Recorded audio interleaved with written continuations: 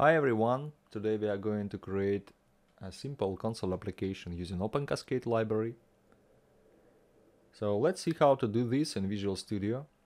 I am using Visual Studio 2019, you can have different version of it, it doesn't change anything. So we create a new project first. And that's gonna be just an empty project in C++, then Windows, console, click next. I am going to give it a name like Hello OpenCascade.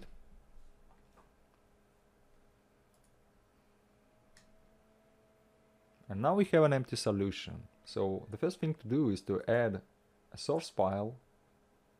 I go for a new item here. That's gonna be just a main function.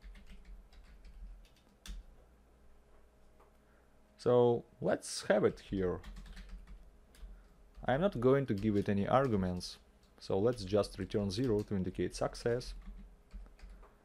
And the first thing I'm going to do about Visual Studio settings right away is to have this configuration here as 64.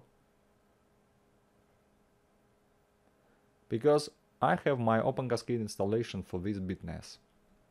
And now I can compile my empty exercise to check that life is good and everything is configured properly. So let's start to have some modeling here. We can add a first include, which is brep prim API make box. Because what I want to do now is to create a simple solid object, which is a box. And now I have to tell Visual Studio where to look for this file. For that, I need to go to my installation folder with my OpenCascade here. In my case, it's ddemos, this folder. And inside this folder, I have directory inc, which stands for includes, and it contains all the header files of OpenCascade. There are many of them.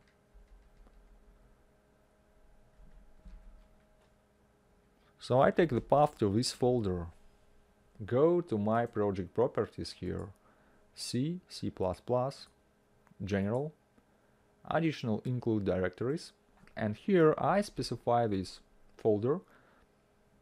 Just double check that you have this configuration as debug and platform specified correctly. Now we have this include statement solved, and we can go here inside and check that the header file could be found by Visual Studio. But if I try to compile it now, I will have some linker errors right away. And especially if I try to use this tool, like I create an object of this class, let's call it like mkey box, and give it some dimensions along x, y, and z axis. And when we try to access the result using the shape method, which returns const reference to topods shape, which is a main type for all geometries in OpenCascade. Compiling this, I've got tons of linker errors. So basically, to solve them, you need to go and specify all the libraries you link against in the linker options. And actually, you can just enumerate all the libraries of OpenCascade from your installation directory, but that's probably not the best idea because we are not going to use them all. And what I'm going to do now, I'm just going to include the libraries which are in real use. So I go to the output window, copy the missing symbols over here, and then I'm going to find a library on my disk which exposes those symbols. All the libraries are located in Win64 directory, and it will be different directory. It will be Lin64 for Linux. Here I have also sub folder for my compiler version, and inside I have 4 directories: bin, bind, lib, and libd. D means debug. In bin and bind directories, we have all our runtime libraries. And in lib and libd, we have libraries to link against.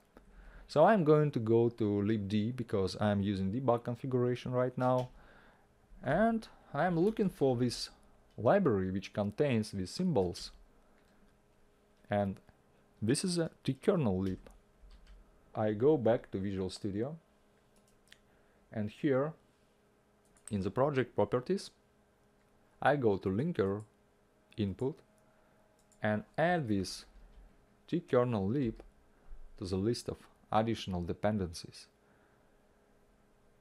One more thing I have to do about linker is to specify the folder where all OpenCascade's libraries are located. For that I need to go to General Setting,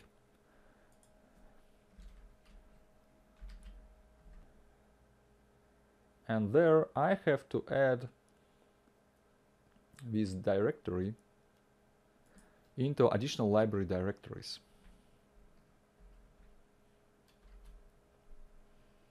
We can now apply and try to compile it again.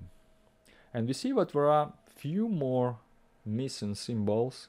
You can search for them using exactly the same trick.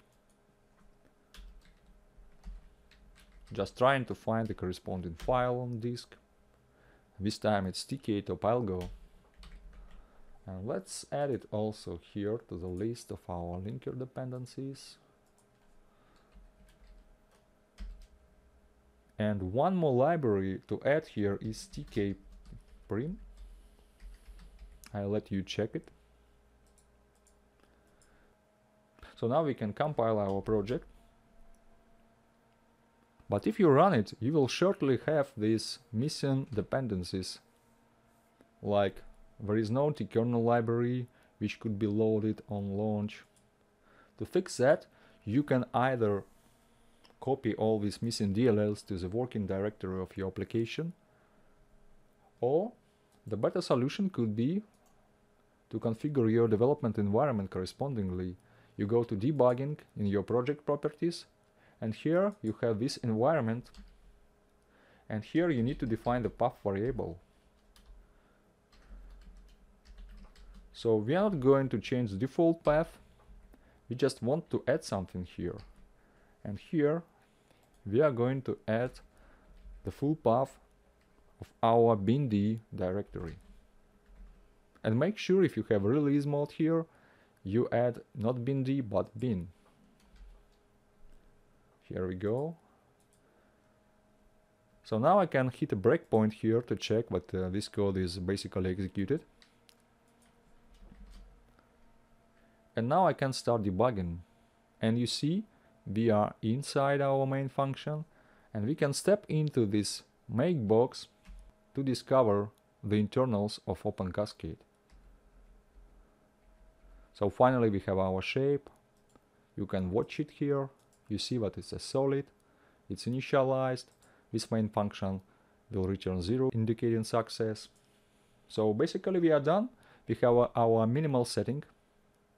And now you can experiment with different modeling functions of OpenCascade.